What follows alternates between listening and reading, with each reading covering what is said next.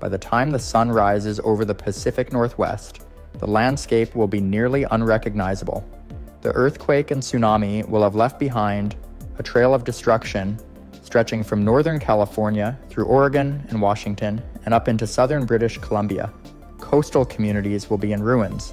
Entire neighborhoods will be submerged or flattened, and survivors will be stranded with no power, no water, and no way to reach the outside world. Inland cities like Seattle, Portland, and Eugene will not have faced the full force of the tsunami, but they will be reeling from the earthquake.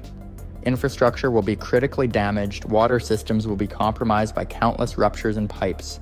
Gas lines will leak, sparking fires that burn uncontrolled as firefighters struggle with broken hydrants and impassable streets.